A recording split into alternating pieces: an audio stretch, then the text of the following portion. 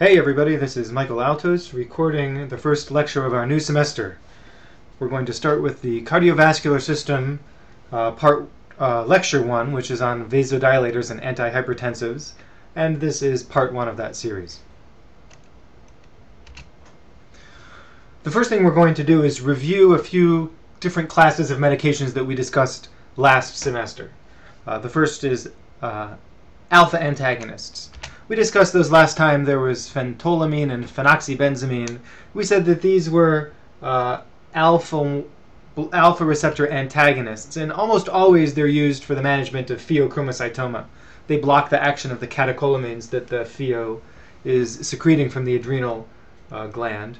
And we even said that these drugs aren't being used quite as across the board as they used to be. So you might see a patient coming in for a pheochromocytoma resection who hasn't been put on these medications.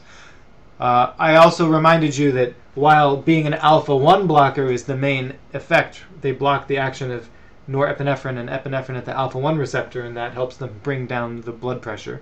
But since they're non-selective, they block the alpha-2 receptor as well, and that actually causes a breakdown in the negative feedback system. And so we get an enhanced release of norepinephrine, which can lead to some tachycardia. And so the side effects we see with the alpha antagonists include reflex tachycardia, orthostatic hypotension, and some cholinergic side effects as well, the GI side effects, which could be treated with atropine or glycopyrrolate. These patients, remember, could have some unrecognized volume depletion, and so they may need some volume resuscitation in the operating room. Also remember that since these patients are alpha blocked, if they get a beta agonist, they may actually become hypotensive because the primary effect will be beta stimulation, which decreases diastolic blood pressure.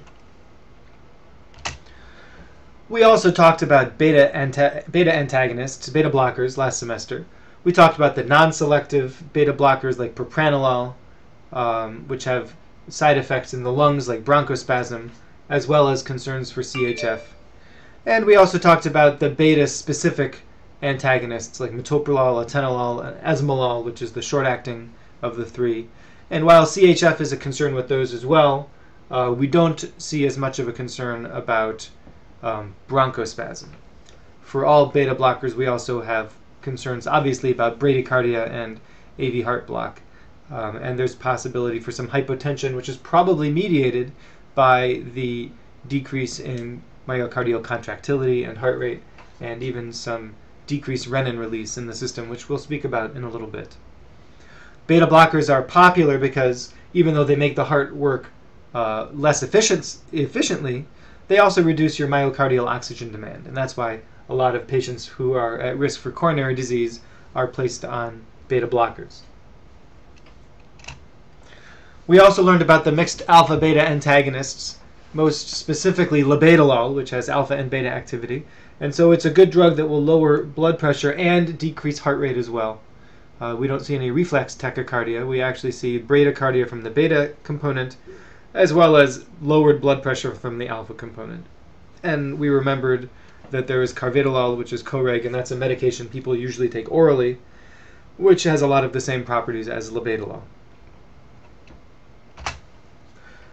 And we talked about clonidine last time, which is an alpha-2 agonist. And even though it's an agonist, it drops blood pressure. And how does it do that? Well, it works in the CNS to decrease sympathetic output at these presynaptic alpha-2 receptors. And this is a drug that people take when they have some pretty bad hypertension. And when people stop taking the drug suddenly, they can get rebound hypertension, which can be very severe. And usually we treat that with some sort of a vasodilator just to get them under control. But clonidine we've seen in many different places. People have used it as analgesics and as pre-anesthetic sedating medications. People have mixed it into their regional and neuraxial anesthetics. It's even been used to treat opioid withdrawal and postoperative shivering. One other drug I just wanted to throw in here, I put it in parentheses because I wouldn't test you on it, but I do see patients taking this drug once in a while. And that's methyldopa, also known as Aldomet. And this is a drug used for treatment of hypertension, particularly pregnancy-induced hypertension. It seems to be pretty safe in the pregnant patient as far as fetal safety is concerned. Methyl dopa acts at dopa decarboxylase. Remember, we learned that all the catecholamines are pretty much related to each other, and the conversion from dopa to dopamine is catalyzed by dopa decarboxylase, and that's where methyl dopa works. So it actually lowers your blood pressure by lowering catecholamines. And then it also gets metabolized into an alpha-2 agonist, so it acts like clonidine. So if you ever see a patient on methyl dopa, even though it sounds like a Parkinson's drug, its primary use is frequently for treatment of high blood pressure.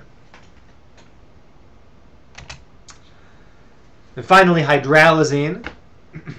Now, we haven't really discussed hydralazine very much yet, so we're going to focus on this in just a little bit more detail.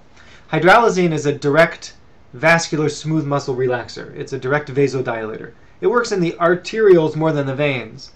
And the biggest effect we see in coronary circulation, cerebral, renal, splanchnic circulation. It decreases diastolic more than systolic blood pressure, but overall it does drop blood pressure, and it's very effective. Hydralazine is most notable for its reflex tachycardia. There may be some direct effect on increasing heart rate, but certainly as it drops blood pressure, the heart rate will naturally rise, and we do see reflex tachycardia. The dose of hydralazine is anywhere between 2.5 and 10 milligrams IV. I probably usually start at 5 for most people. It comes in usually you have to give it with a TB syringe because it's usually 1 milligram, it's 20 milligrams in 1 milliliter, so it's very concentrated. The hydralazine actually takes about 10 to 20 minutes to start working. It's not a fast-acting drug, and I would not consider it your first-line treatment for most cases of intraoperative hypertension. It also lasts for 3 to 6 hours, and it can be somewhat unpredictable. So this is a drug that can be used to treat chronic hypertension, a patient who hasn't taken their blood pressure medications that day, but usually not for treating a hypertensive emergency that needs to be resolved right this second.